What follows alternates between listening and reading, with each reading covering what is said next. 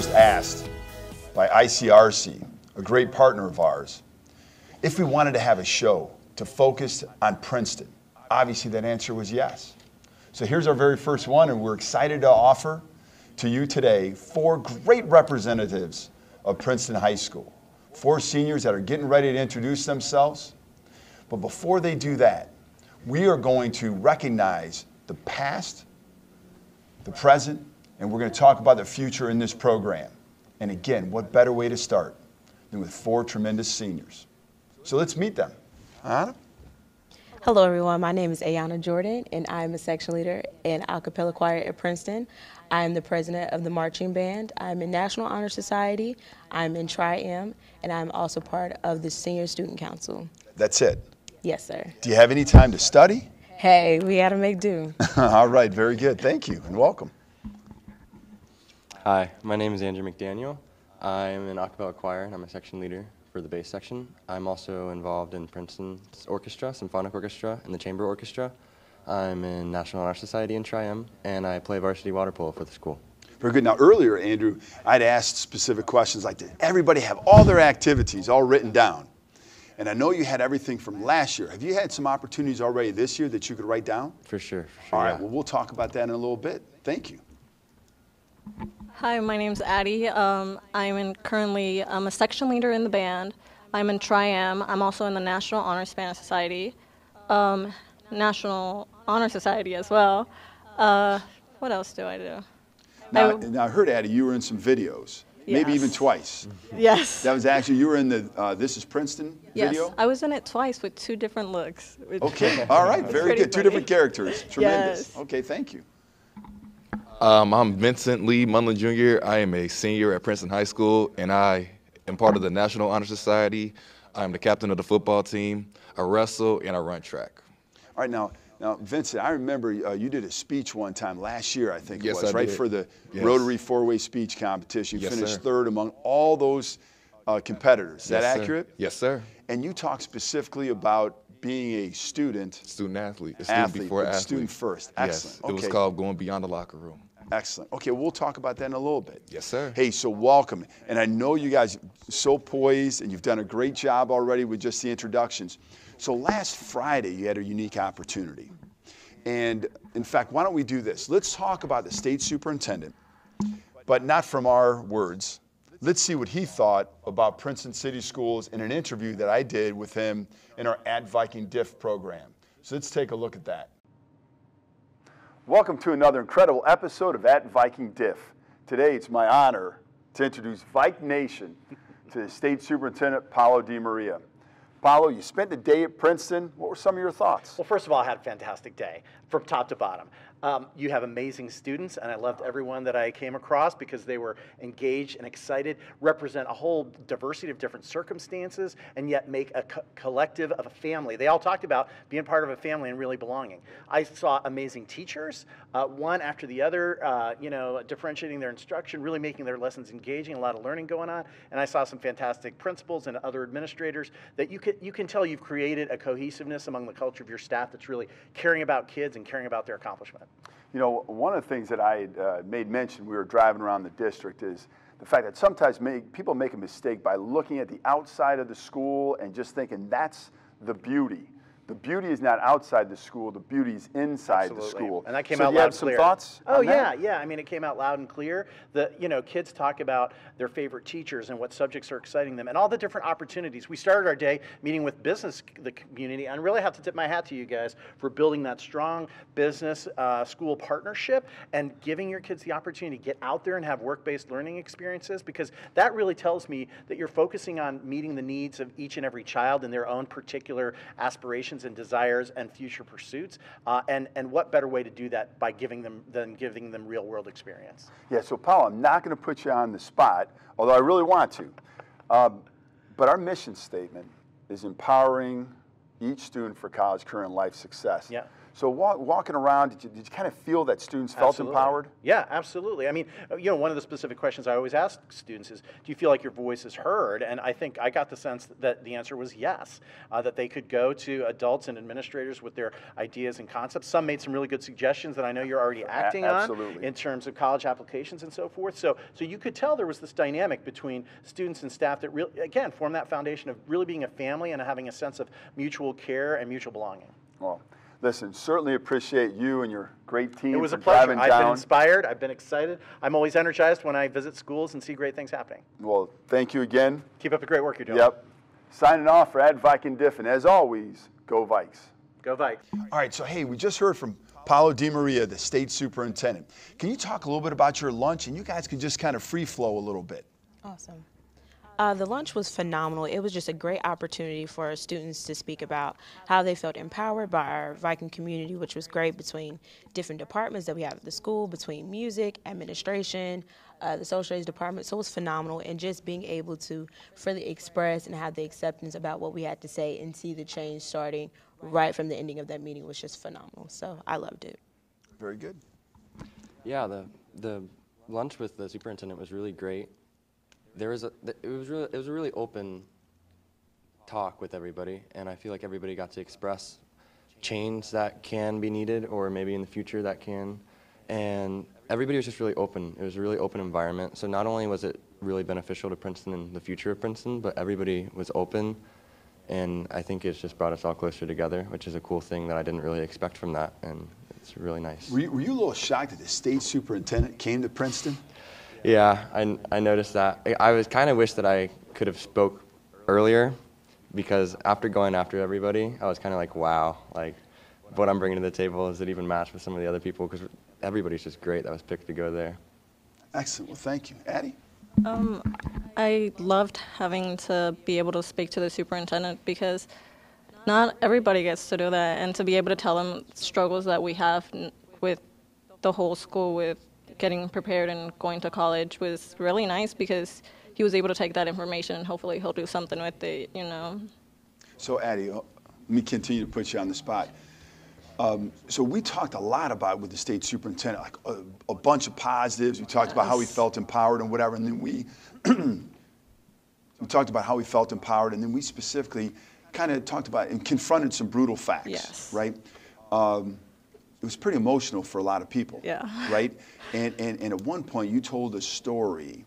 Do you mind sharing that with us again about your way to school? Yeah, Thursday before school, I was driving over to school, and it was a rainy day. So I was driving over, and my car slipped.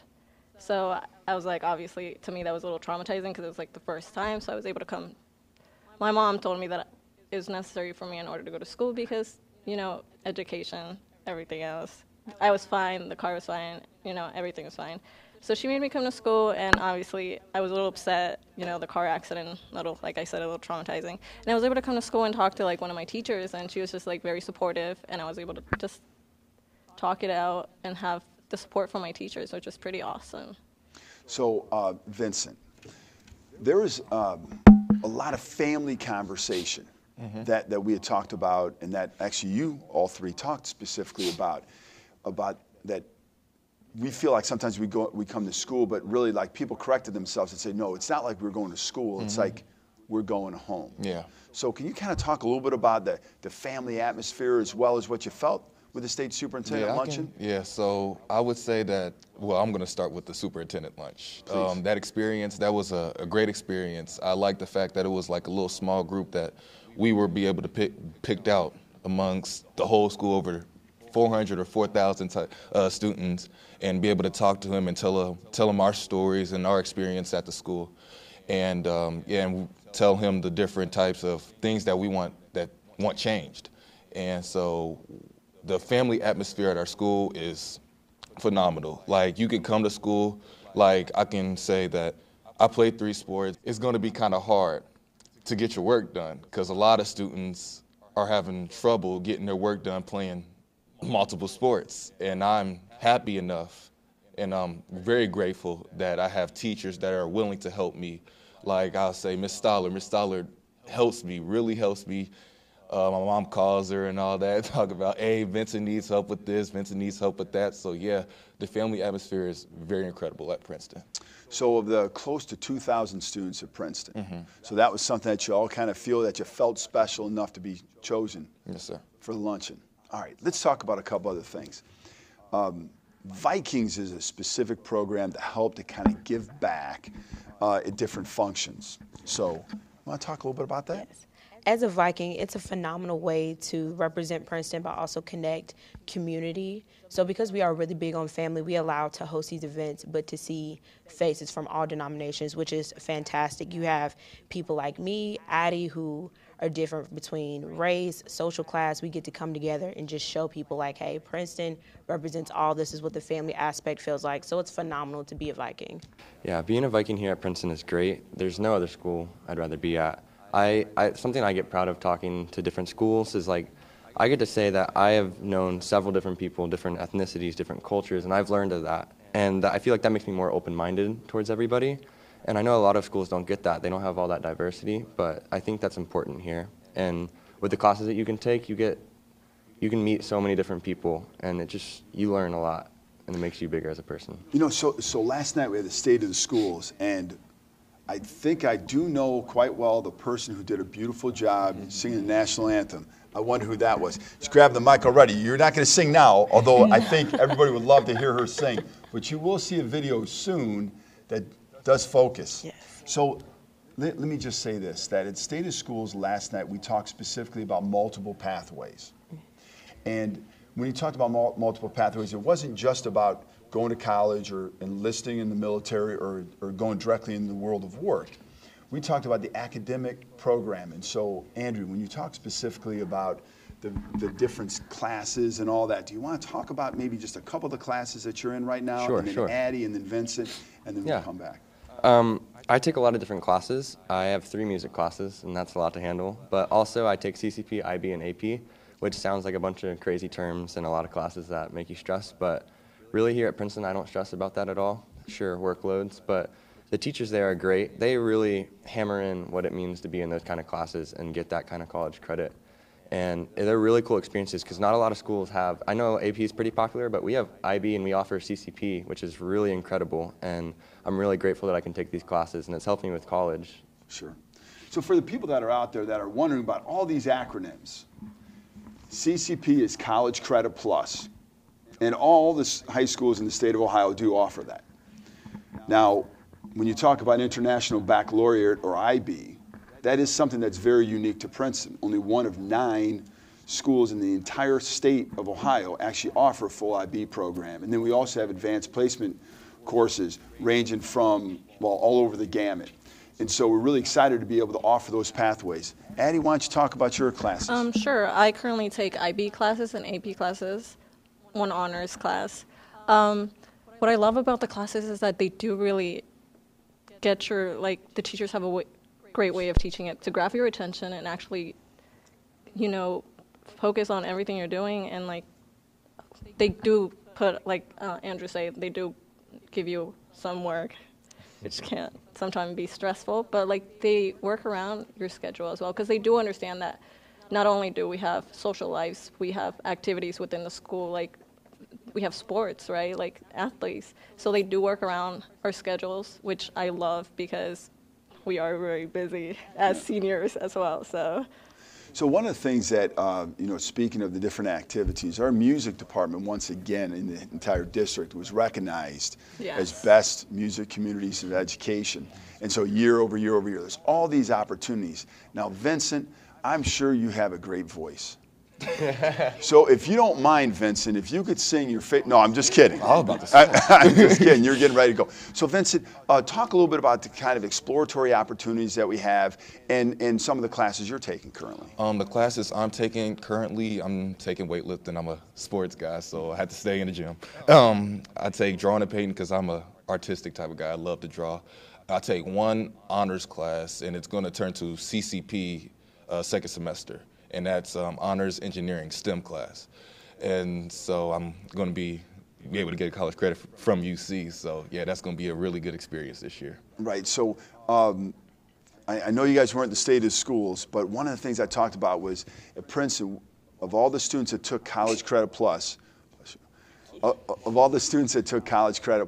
770 hours of college credits were earned by Princeton students. Wow. So we've seen so many wonderful opportunities, and we're really excited to be able to have great partners with, like, for instance, Hocking College, Cincinnati State, Sinclair, University of Cincinnati, Miami. And so we're, again, being able to provide those multiple pathways is really, really important to us. All right, so to continue with the academic rigor that we have at Princeton. So as of right now, I take some AP classes, and one specific course that I take is AP Psychology, which I'm so thankful for Princeton because it has allowed me to see the avenues of psychology which I want to go to as I graduate Princeton. So just having a phenomenal teacher like Mrs. Slate just show you what it feels like to have the course load, just show you what it feels like, different avenues and different concentrations that you can have. So I'm so thankful for the Princeton education system and the fact that we have different varieties to choose from. So as we close out this segment of today's program, I'd like everybody to have one more opportunity to give a thought, perhaps what it's like to be a Viking one more time, or just a closing thought. So to be a Viking means that you are empowered at all costs, and it just shows you that you have support from all your teachers to choose any avenue in life between going to college or going into the work field, going to the military. There's so much support and there's so many resources for you to choose freely. So to be a Viking just means to be empowered and to be supported. For me, being a Viking means you're not going to just settle for anything. You're going to strive to be as great as you can, and everybody here is going to empower you to do so. To be a Viking means that everyone will have your back. They'll always be there to encourage you to try new things, take harder classes like IB classes, and just be there and support you in whatever you choose to do. Now, Addie, before you go, I'm going to put you on the spot. Sure. May I do that? Yes. Okay, thank you.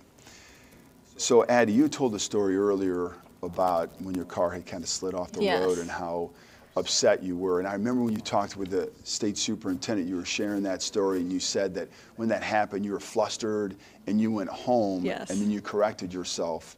And then you said, no, I went to Princeton, to the high school, and then you corrected yourself. I said I came home.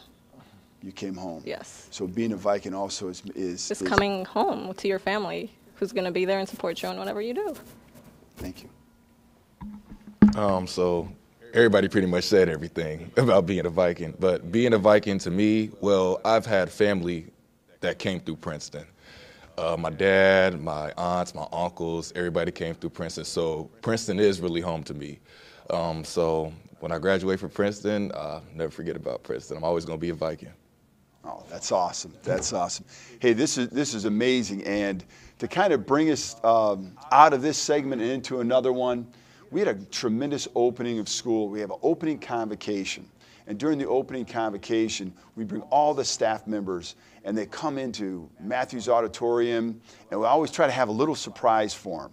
So let's take a look at what happened, and you may recognize a face, perhaps our first soloist, who happens to be directly next to me. So let's take a look at that video opening, directed by Mr. David Dindler, a cappella teacher, and also, most importantly, our amazing a cappella group. We need to stand together, and I know that you will stand by me, and most importantly, stand by our students. Pay attention to the back, if you will, please. When the night has come, and the land is dark, and the moon is the only light we'll see. No, I won't be afraid.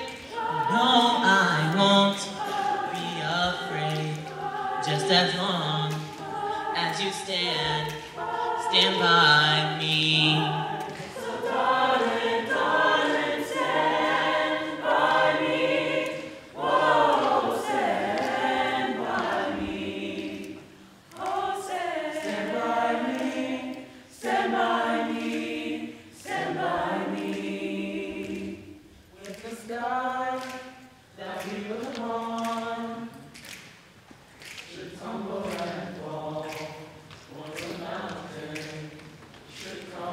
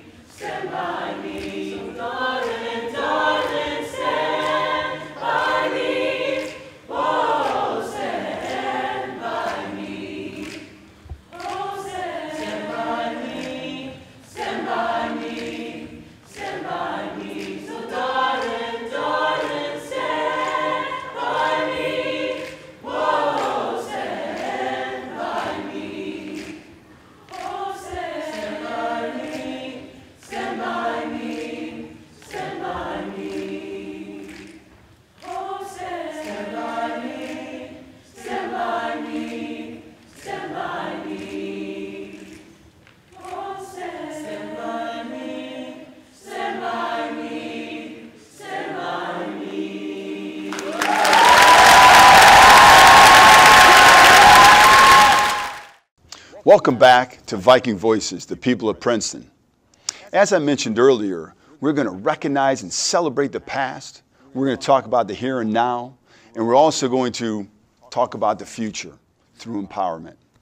Well, with us right now, 1982 graduate of Princeton High School, Kelly Reason, although Kelly Lobb in high school. So, Kelly, why don't you talk just a little bit about Princeton, what it means to you, and then we're going to get down to this unbelievable project you had, raising over $500,000 for a great mural project. But talk a little bit about what Princeton meant to you, or means to you. Princeton to me is in my blood. I bleed Viking. My dad worked there for 37 years. As I say, it not only educated me, but it fed me as well. Lived across the street from Dr. Lucas, the first superintendent at Princeton. It taught me, and you could always tell Princeton kids around the city, because they could go in and out of any socioeconomic group, any racial group. You grew up with kids in your school that were, struggling, and we loved the people who were struggling, and academically, you had special needs, you had kids who were in the top classes. You loved each other as brothers. Entire gamut. Exactly. It was a cross-collateralization of the world. And you could go in and out of any of those groups because those were your brothers and sisters that you went to school with every day. So you never lose that Viking pride that you have because it taught us and equipped us so well for life. Right. Mm-hmm. So during the State of the Schools address, I talked a little bit about a video that I had done with the state superintendent. In fact, we saw that earlier. And we talk about the beauty of the high school, the beauty of all the schools themselves. But that's really, truly not the beauty. The beauty is what happens inside, right? The teachers, the staff, and all that. Just it's simply amazing. But there is a beautiful piece of the history of Princeton that you had an integral piece, and actually, you led the entire project. So can you talk about what you've done with the beautiful murals and preservation? Well, there's a mural that was built by Carl Zimmerman. It was commissioned by Dr. Robert E. Lucas back in 1958. It's made of the famous Cambridge tile. There was Rookwood, Wheatley, and Cambridge. It's Cambridge tile. And Carl Zimmerman was a famous Cincinnati artist. His only work left is down at St. Peter and Chains. And it's based on Shakespeare in the Seven Ages of Man, saying that, it doesn't matter what phase you go through in life, from being a boy to learning words, to ask a woman to marry you, to start a home, into being a soldier, and then at old age, it says you rest in the wisdom of knowing that what you've learned will never die with you, because if you prize one of the greatest gifts that God's ever given you, which is your mind and your education that Princeton gives to you, it will take you faithfully through every phase of your life. So it was so important for me, because not only is it Princeton history, it's Cincinnati history, that we preserve that, and especially for our alumni and for the kids that are there today, that is a touchstone and a mantra to say, you know what, if I get down to business while I'm here these 4 years at Princeton, it will take me, this gift they've given me, through every phase of my life if I just take advantage of what's in front of me. So to me, the mural says that to the kids that are there now, and to the alumni, it says home. Well, there's so much to talk about the mural project in general, right? We have a beautiful kiosk that was designed, which talks about the school, it talks about the 7 phases, and recognizes all these people that made major contributions. So a question that I was asked recently is, boy, the murals look phenomenal. How much did it cost the district? And I love answering that question because of your great work. So taxpayers' dollars, Kelly, to date, how much has that been used on the murals? Big goose egg. Nothing. Nothing. So Kelly, how did you do that? How did you raise the money? And if you want to talk a little bit about some of those people that really were integral. Well, you know what? I think you really have to have a passion for something and a wild hair, which I had both, and also never take the word no for an answer. Know that there's a way. When somebody says something can't be done, you just have to think outside of the box. And I knew it was so important to the Princeton history, to Cincinnati history, that we had to save it. So no was not an option. Taking that and being fueled by that, I just started getting the word out. I was on the news, I was on the radio, we put it all over the internet. And through that, we met different businesses. I went to businesses, I knocked on doors. I talked to a lot of different alumni, and they ended up giving us lots of different money. We had one alumni give $50,000. We had another one give over $100,000. And then businesses all around town, and some even outside of town, said, we don't see this happen very often anymore. We want to be part of this. Tell us what we can do. So not only did people give monetarily speaking, but they gave in-kind donations where Metal Panel Systems did the roofing. You know, you had R.E. Middleton that did concrete. I mean, I could not begin to list over the 5 years the people in the communities that have come together who saw the value, who saw the purpose and the vision, and have brought it to completion. You know, our mission statement at Princeton, as you've probably heard me say a million times, is empowering each student for college, career, and life success. So having this tax-free, this beautiful structure, which our students are going to be able to perform on the stage. We're going to have programming there to really continue that mission. It's amazing. It's amazing. Now, I know you said there were multiple people that helped along the way, but obviously it takes a leader. Just know that we recognize through your selfless giving, we would not have had what we have today. I also know that on even the most inclement days, you even had people flying in from Colorado to help do work. We did. Mike Lindner, he's grad of 1968. Gary Thompson from the class of 68. Steve Robinson from 68.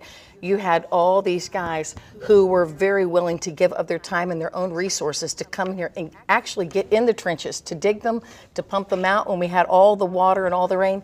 They saw the vision and they knew the importance and they gave of their blood, sweat, and tears and time to make it happen.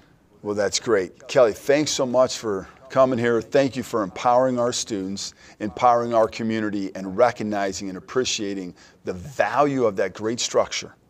Thank you, and thank you for your leadership and your help in it as well. I appreciate it. Well, and you know what, Kelly, as we close, we had 3 amazing students, actually, that we didn't even introduce because they were behind the cameras or in the production facility. So we're really appreciative of those 3 for giving up their time and taking part in this and filming us right now.